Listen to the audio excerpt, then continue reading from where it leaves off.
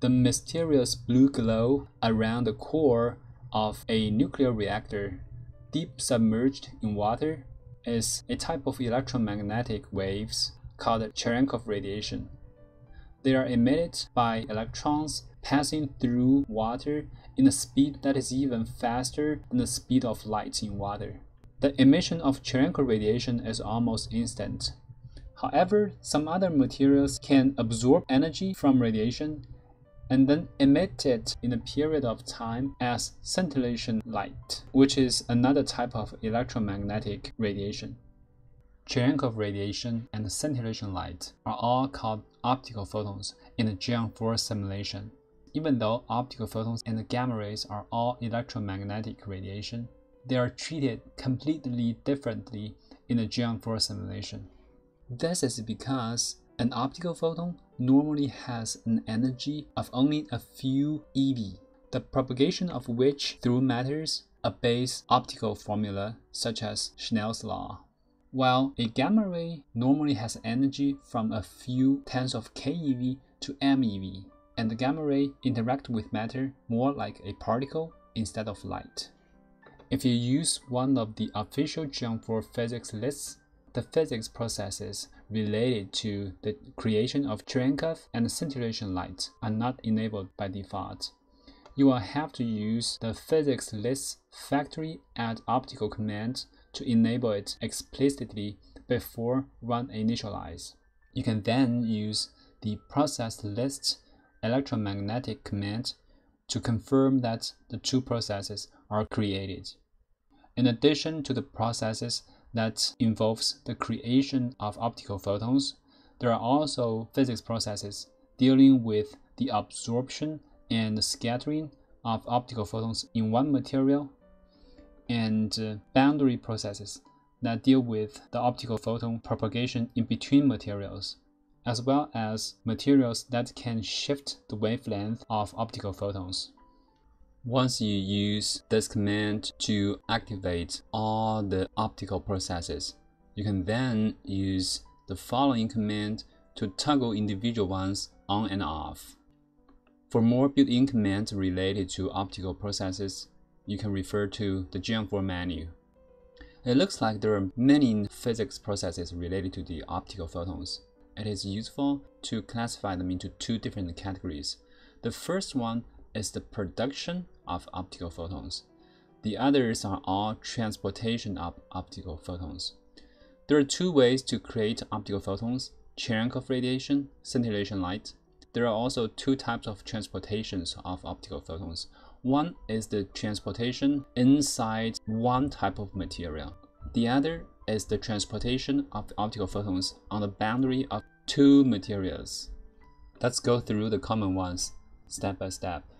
The emission angle of the Cherenkov radiation can be calculated if n, the refractive index of the medium from where the Cherenkov radiation is emitted, is known to the Geant4 physics process. If nothing is specified, even if the Cherenkov radiation physics process is enabled in Geant4, no Cherenkov light can be generated. Since the refractive index is a property of a material, and the material is specified in the Geant4 detector geometry description file, we need to define it when we define the detector geometry. Of course, one can hard-code the optical properties of a material in C++, but that's not what we would like to do.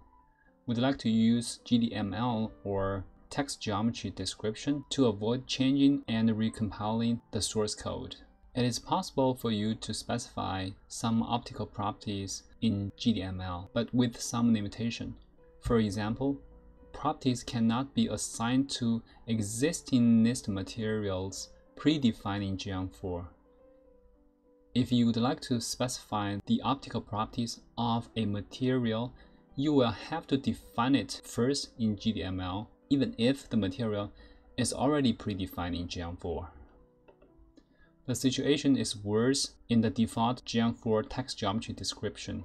There is no way for you to define the optical properties there. That's why 2 new tags are added in Gears to enable the definition of optical materials and surfaces using the text geometry description syntax. One is called prop, the other one is called serve. More than 40% of the C++ coding in Gears.cc is used to implement this new feature. Hopefully, it will be absorbed in the future Geant4 releases. This way, Gears.cc can become even smaller. Note that the new text should be placed at the end of a TG file after all the text that is known by Geant4 to avoid interrupting the process of these known tags by Geant4 before Gears start to process the added ones. The specification of the refractive index to a material is not a straightforward task because the refractive index is not a simple number. Instead, it changes with the wavelength of the optical photons. The silicon dioxide.tg file is used to define the R-index property of silicon dioxide predefined in the G4 NIST material list. 100 photon energy points are picked up along the x-axis from 0.2 eV till 5.942 eV. The R-index values corresponding to each energy point are read from the curve and listed in the last line of this file. In the PMT window.tg file, the material G4 silicon dioxide is assigned to a PMT window that is 2 mm thick and 3 inches in diameter. The last line of this TG file is used to include silicon dioxide.tg file where the optical properties are defined.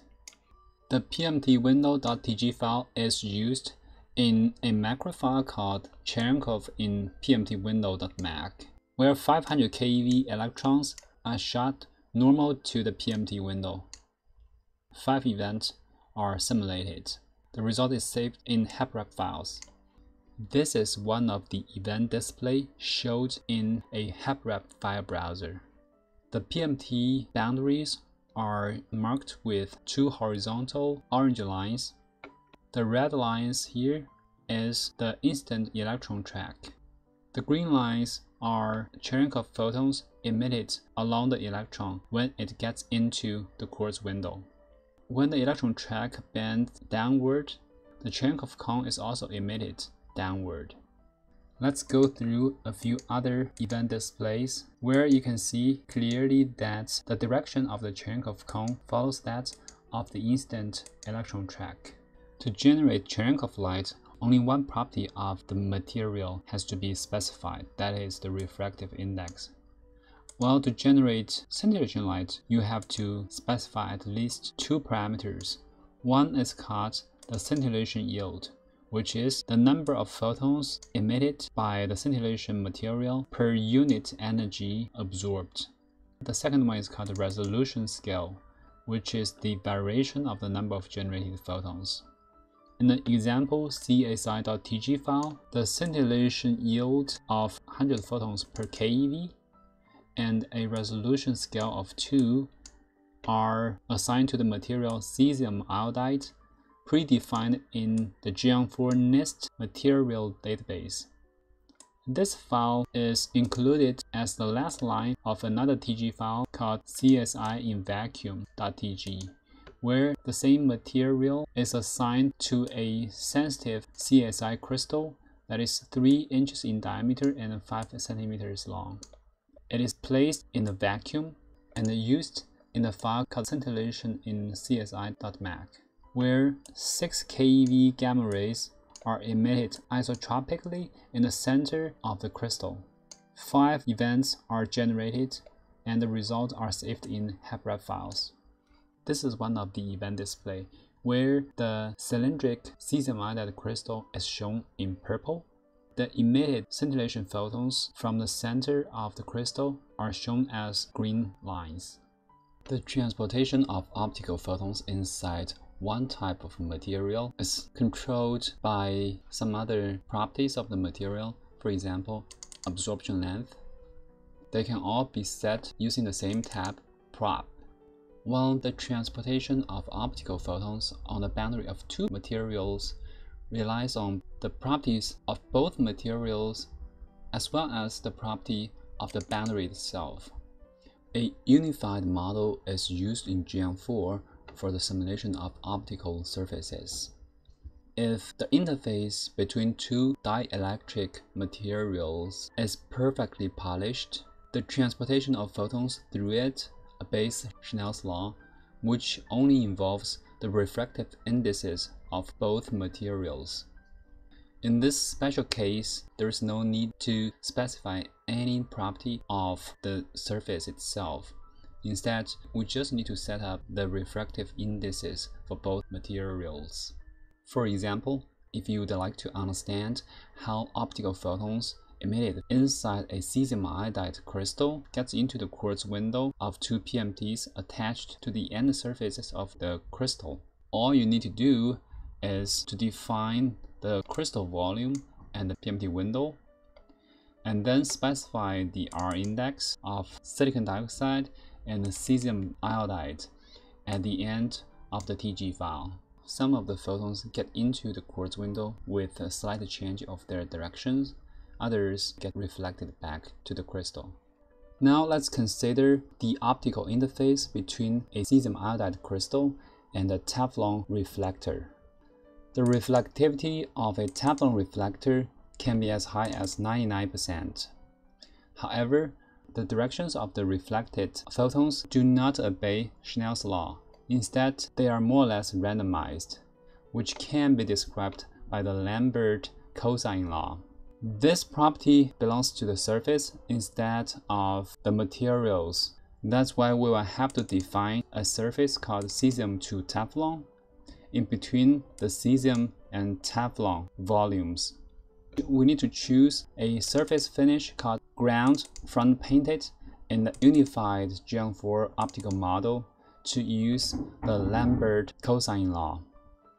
I want to emphasize one more time, such setup is in addition to the specification of the optical properties of the materials themselves.